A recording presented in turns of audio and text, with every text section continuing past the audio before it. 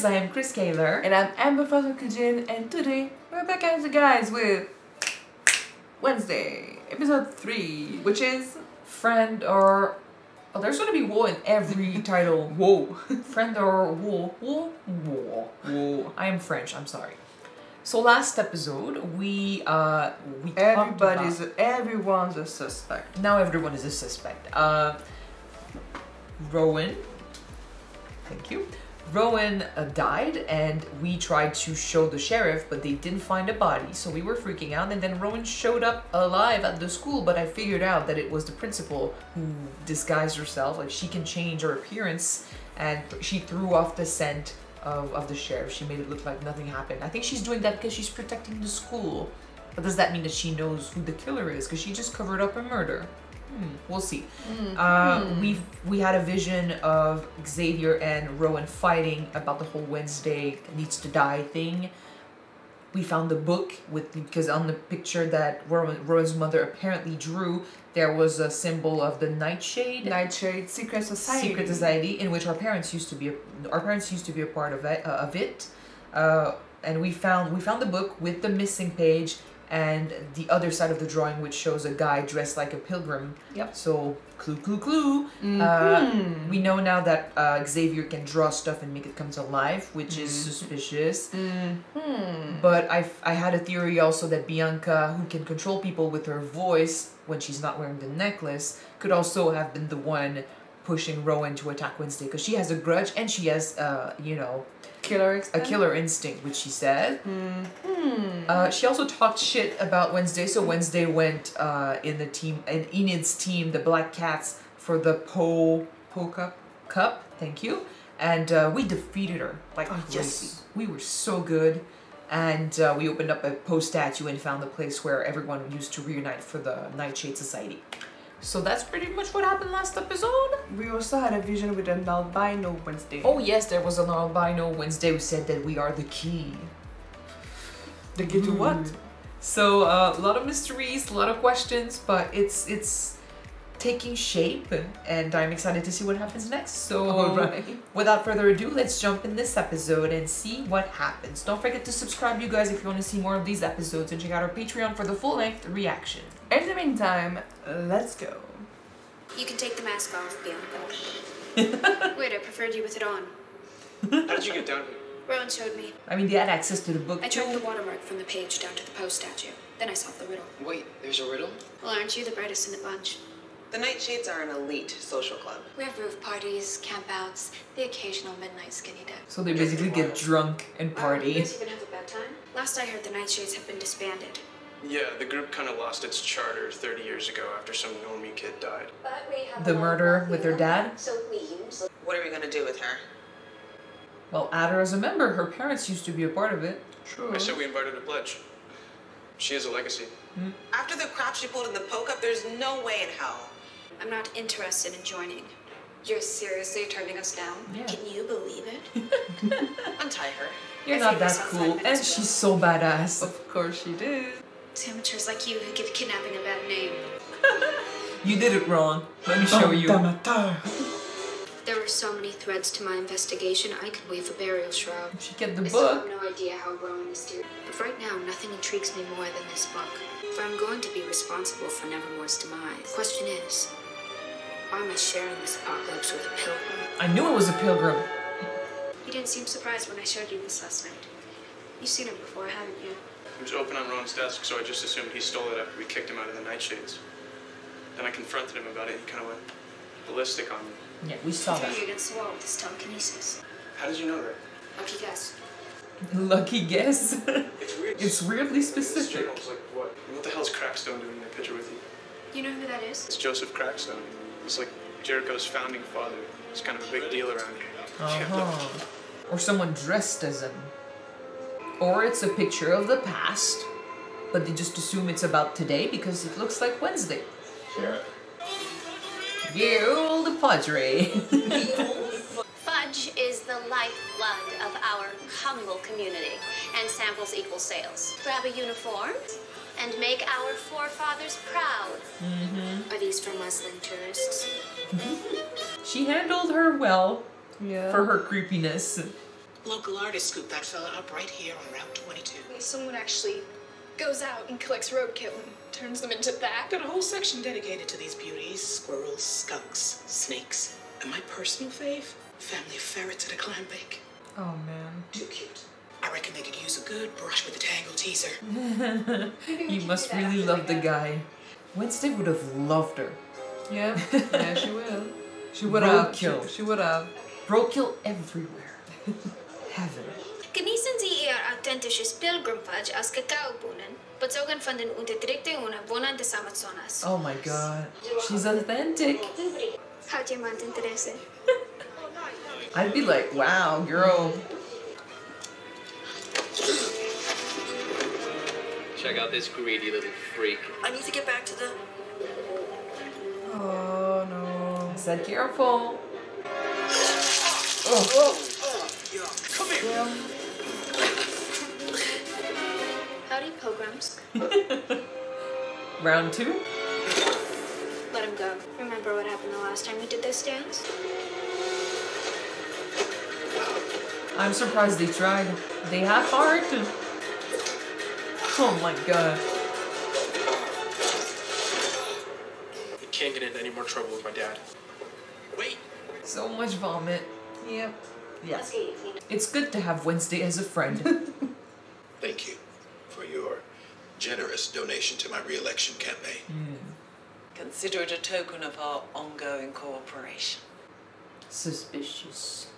Apparently, everyone is off to their assignments, and so far, no incident. I'd like you to meet Marilyn Thornhill. She's Nevermore's first normie teacher. Have we met before? Not officially, but I see you in here every morning. Miss Thornhill, please keep me posted. Especially about a certain pigtailed upstart. Maybe it's as innocent as I pay a lot of money, so he stays mayor and he doesn't bother us. But suspicious. I'm not sure what secret Crackstone is hiding, but I have a strange feeling the answers to my future. Maybe the staff lie is in the magic. past. The stuff? The old meeting house, 1625. Is she there? Albino Wednesday! I said it was the past! She's even holding the same book. That black one she had outside Crackstone's crib. If she wasn't a normie and they were like, burn the witch, they would have gone after her. Oh no. This is the book. Codex Umberum. That's Latin for Book of Shadows. Thank you. Read. It's a fake. I Let's don't know see. who Betsy is, but I doubt she was an outcast settler. Just what the fudge are you doing in here, Missy? Mistress Arlene. I told her the door's unlocked and you were dying to learn more about Crackstone. Yes. And this display case was already open. Of course it was. That book's the original was stolen last month during the 2 o'clock witch trial. It's probably the only authentic thing you have in here. Hold thy tongue. She's really The keeping fudge up churning duty. the character. The original meeting house. The one shown in that painting. Where is it? How the hell should I know? I only moved here from Scottsdale in April. But we have a way, we have a path to follow. We have a lead. A lead, thank you, I was looking for the word. Can I help you? For a sec, you kind of look like a Woody Harrelson. You He stole stink. something! Oh, that gives me the heebie-jeebies. I don't know. Do you think squirrels and rats could ever work out? I mean, they're two totally different species. Oh, is he talking about himself and yeah. her? Why not? They both have more in common What about than the you think. species again? Most people are scared His, of I them, don't so know. it would just be us, them, against the world. She's not subtle at all, though. This is like the longest conversation we've ever had. Gorgons are taught not to engage. A Gorgon. I don't want to accidentally stone someone. So that's what's hiding under all this hair. Snakes? I was thinking of sneaking behind the greenhouse tonight. There's supposed to be a blue moon. Should get a killer view from there. Hey, have fun. Dude. By the way, you know that's where a lot of kids go to hook up, right? Yeah. I mean, it could get... Hey, Jax. I have spent all morning flirting and hinting and trying to act cute while brushing some roadkill just so you would ask me on a freaking date. Oh! Oh, you are dumb. You want to meet up behind the greenhouse tonight? Yes. Oh man. Yes. He's the definition of the meme, or is like, If you have to move the Is he thinking about that thing that happened? He's just like, what did Mario say? It's just You want a coffee?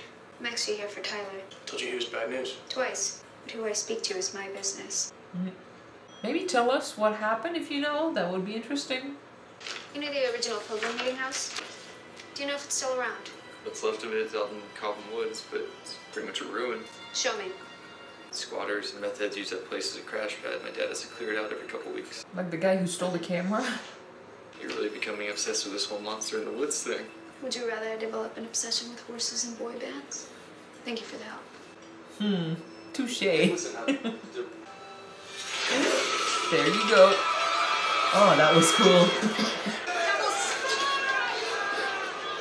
People are fucking crazy. She's a little girl.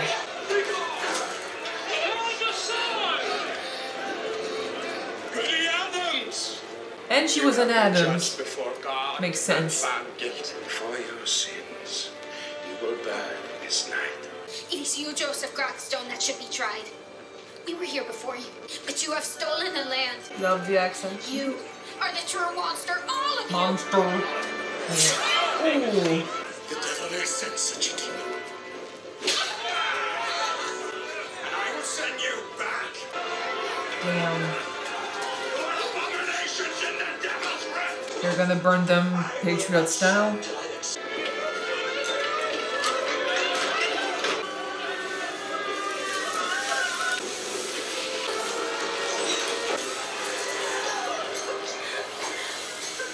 He won't stop until he's killed us all.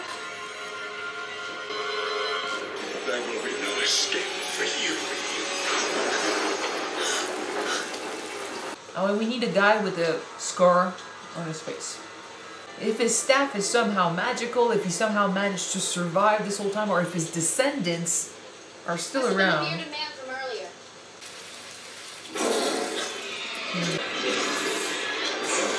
I'm again narrowing it down. This monster is either Xavier or her friend who's the sheriff's son. They're the only ones. Yeah, they're the only ones who knew she was here.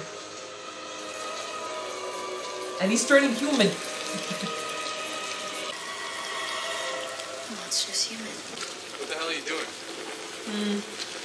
I was following the monster. You saw it? What exactly are you doing here? I overheard you say you were checking out the old meeting house. Guess it's lucky I showed up when I did. I did learn one thing. The monster is human. His hair is not wet, so I don't think it's him then. He has an umbrella. Yeah, but the monster didn't have an umbrella.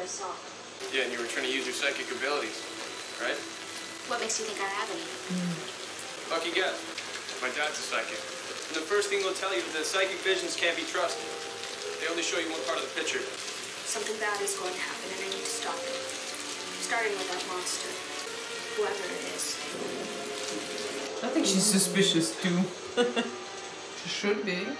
It could be a descendant. It could just be the idea of a normie going against the outcasts. People who think they're right by getting rid of the people that are different. I don't believe in heaven or hell. But I do believe in revenge.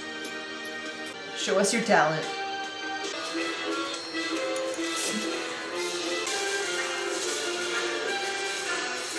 He doesn't deserve to be celebrated, so bam. Oh, the statue itself, fuck! But I mean, distant idol ambiance, right? It fits.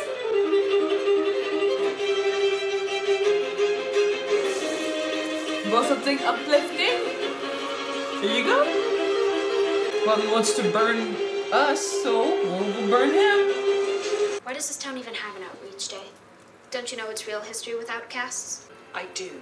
Then why be complicit in its cover-up? Well, you see, I see opportunity. If you're unwilling to fight for the truth. You don't think I want the truth? But the world isn't always black and white. There are shades of grey. Maybe for you. But it's either they write our story or we do.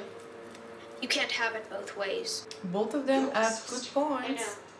I'm starting to, you know, suspect that this is not her true form and that she's hiding who she truly is. It could also be a thing. There's a reason why she's covering so much stuff, why she manipulates the mayor. Photos, we got photos. We need that camera. You wanted some proof? I know. There you go.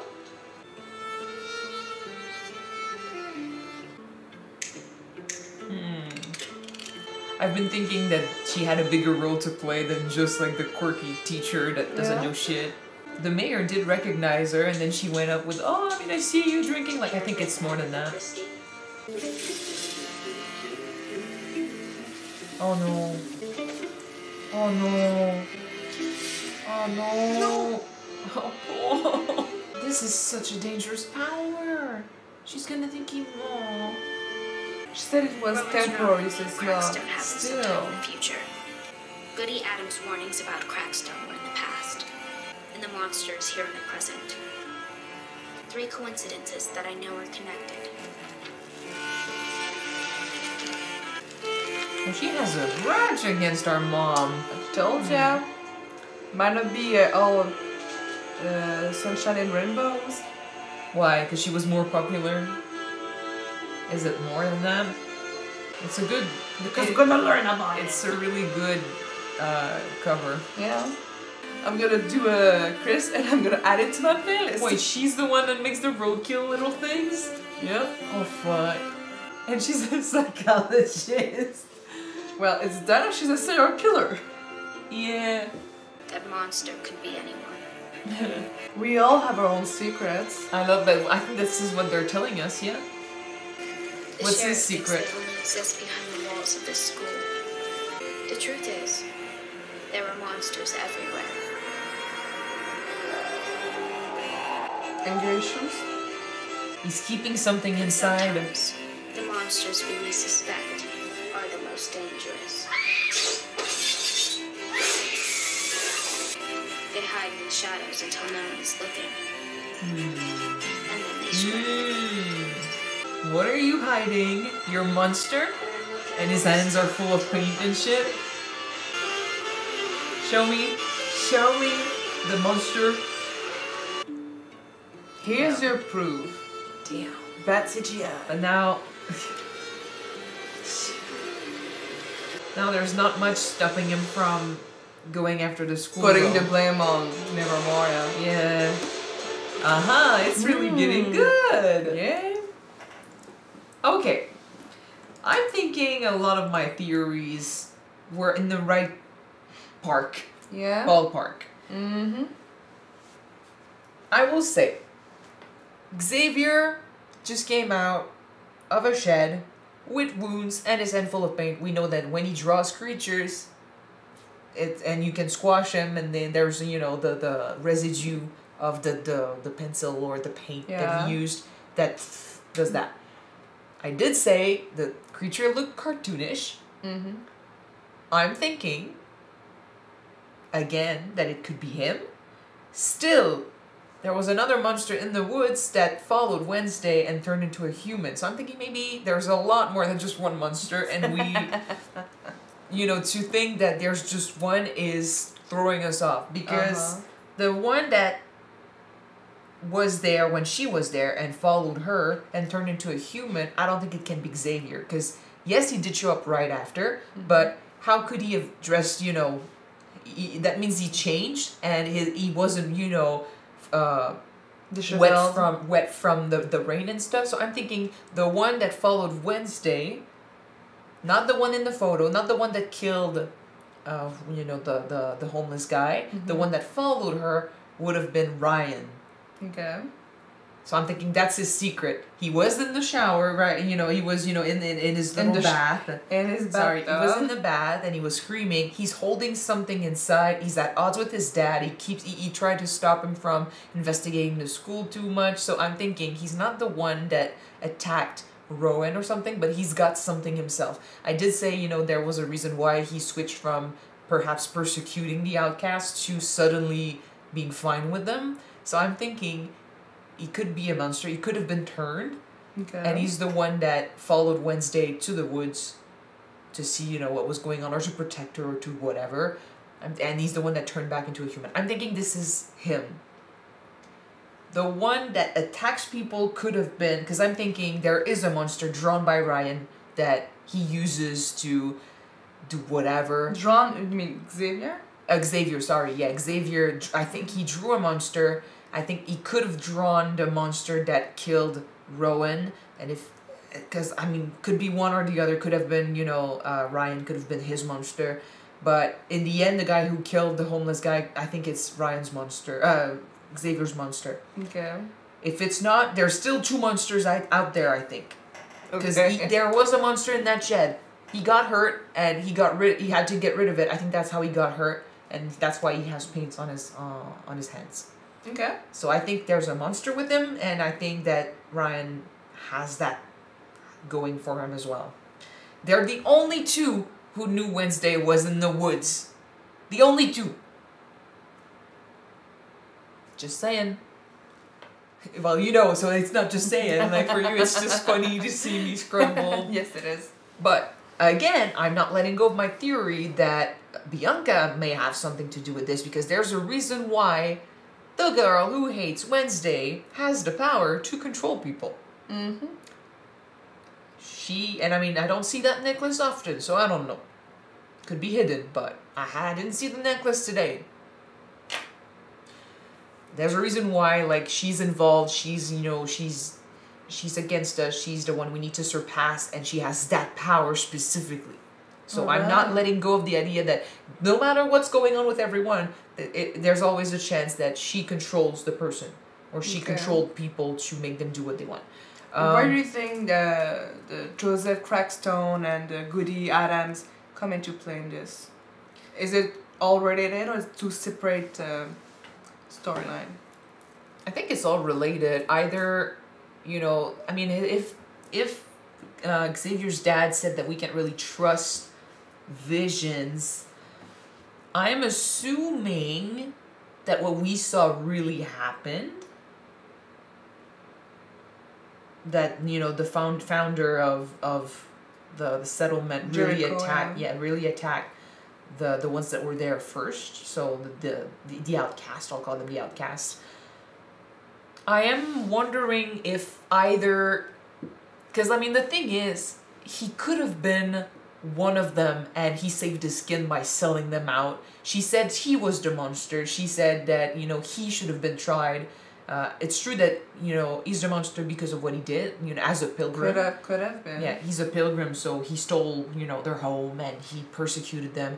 And all of that stuff about it's not a witch trial, but sort of like, all that stuff about witch trial that we hear about, it's not technically true. That's not how it happened in real life. But in this story, it's literally how it happened. So people, you know, burning alive because they were different, because they didn't adhere to the vision of that Christianity had of the amazing citizen that follows the rules and does what they want. So whenever you went against the church or against, you know, even the government and stuff, people would go after you and burn you as a witch because you're not, you know, you're a monster, you were not created by God. So that whole ideology is fucking monstrous. And even though I know, because I read a little bit about it, and I know we hear about witches burning on pyres, but apparently no one actually burned on pyres. Maybe in Europe. Some people. Not maybe, in Salem though. A little. Some people maybe, but I think I read that the witch trials that we think happened wasn't like that at all. It was more like trials and it was more like, you know, not this. Well, I mean, a lot of women for sure, but not. It wasn't so much about being witches. It was more political. I'm not sure about that, but for the benefit... Did you watch the whole video about it, where they tried to point and link stuff that happened to... I've seen some stuff. To uncover the truth, well, sort of truth about it. I've seen some stuff, but I don't quite remember everything. I just remember that it wasn't exactly like we thought it was, like, oh, women were doing, you know, witchcraft in the woods or using herbs to create medicine and stuff. Like, it was more political. It was more about, you know. Well, I mean, the video that we did explain, for example, humans are greedy. You want to have some land, some riches. Just say Call them a witch. Call them witches, and you got it. Yeah. You got a grudge against someone because someone married another guy or another woman from another family. Call them witches. You know, stuff like that. Really good video. I don't remember the name, but really good video. But in any case, it's shitty, and people are shitty, and of course, like, anyone, especially like back in those days when religion was so freaking intense and that's all they swore by, and no one really had a thought, a genuine original thought. It was all based off of what they were being told. Well, I mean, when your life conduct is based on what a book is telling you, like people are preaching you life behaviors that if you don't go by, you're gonna end up in hell. And not just that, it's the fact that people would take the book and take liberties with the book and interpret it a certain way and use that for power. So it was a shitty time, and the ones that suffered from it, of course, were the ones that were different, the ones that didn't fit with the description of the perfect little Christian. So it's fucked up. It didn't really surprise me that in the show, like, they used that to make it a backstory. So I'm thinking it could have happened, definitely. The fact that it's literally Wednesday's face, I'm like, it's a wink that she's an Addams, so she's like her ancestor.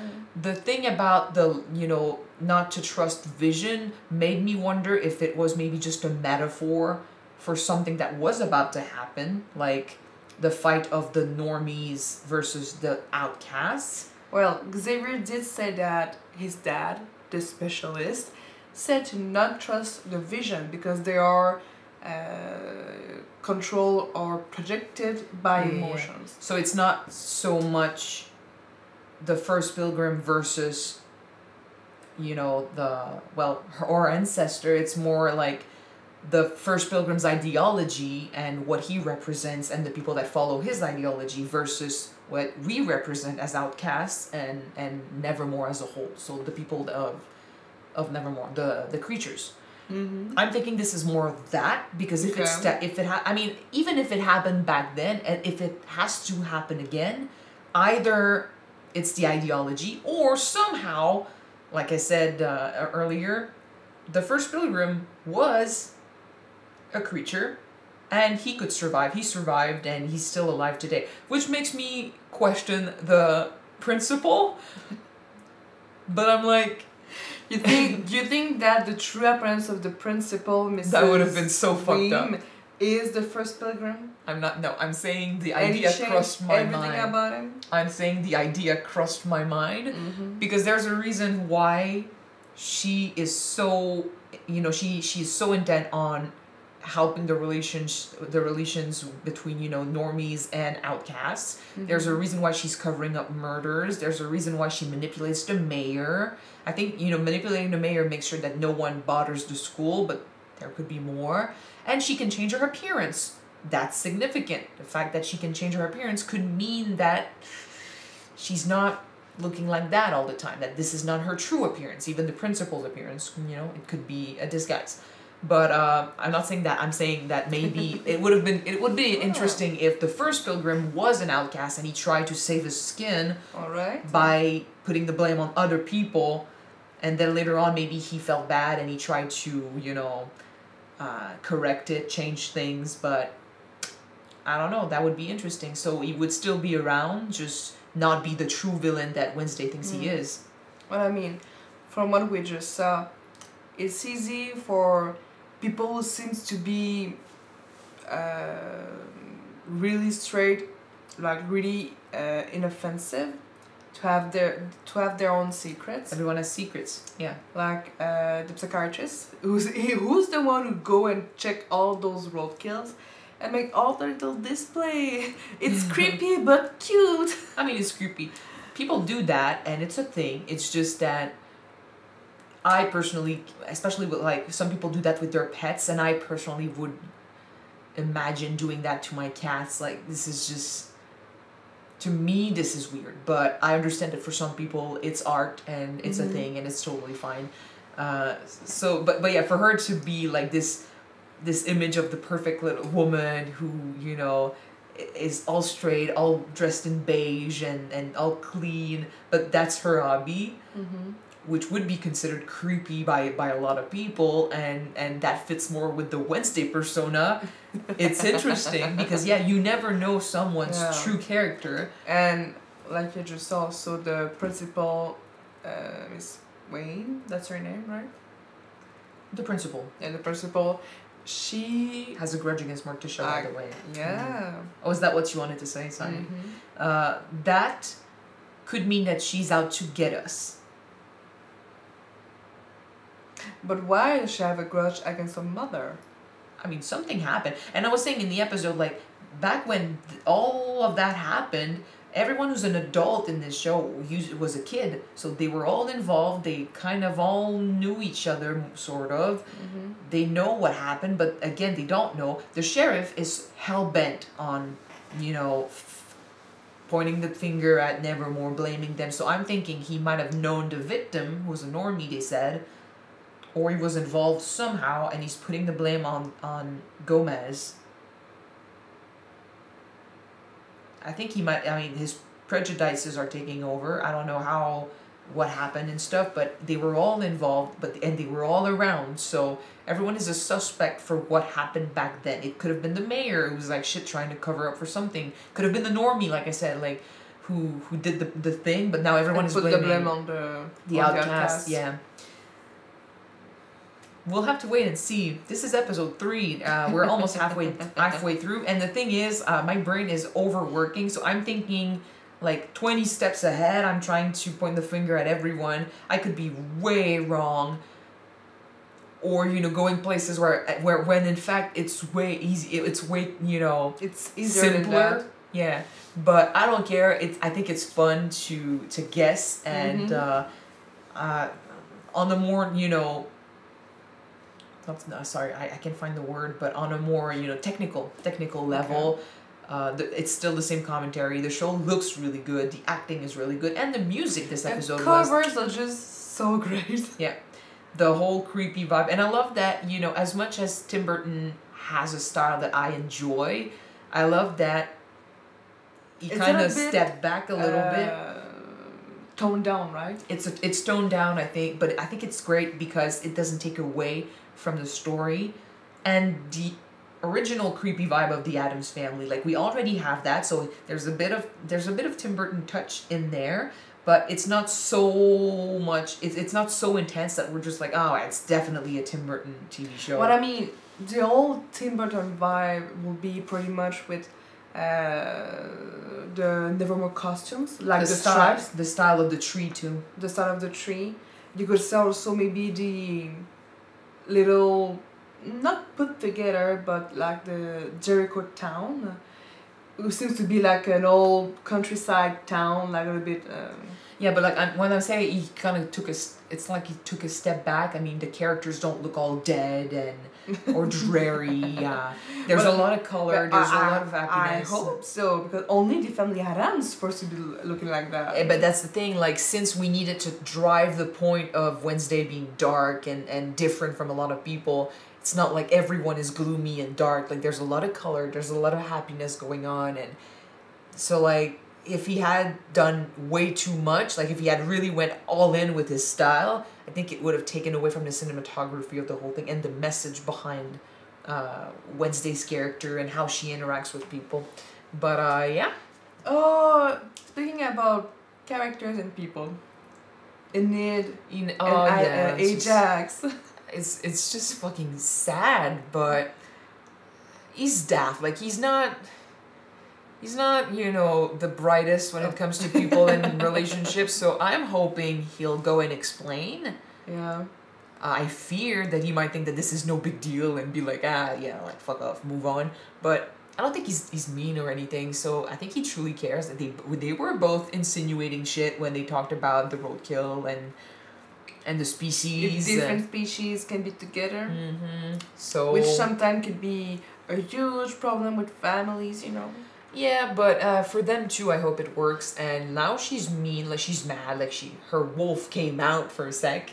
But give him time to explain, and I hope he's you know, bright enough to understand that this hurt her, and she needs to, you know, you need to make it up to her, even if it was an accident. It sucks to have that power, by the way. Yeah. Always need to be careful about your reflection. I mean, you said it was temporary, which is a good thing, because damn. I would be constantly worried of either her, you know, killing myself or killing someone else. In any case, so yeah, so this was episode 3. Hopefully you guys enjoyed watching this episode with us. If you want to see the next 2 episodes right away, they are on Patreon already. You can check them out. The link is in the description below. And if you prefer to kill yourself for it, just wait 1 week and watch this next episode. Okay? Yes. Just wait. Bye. See you then.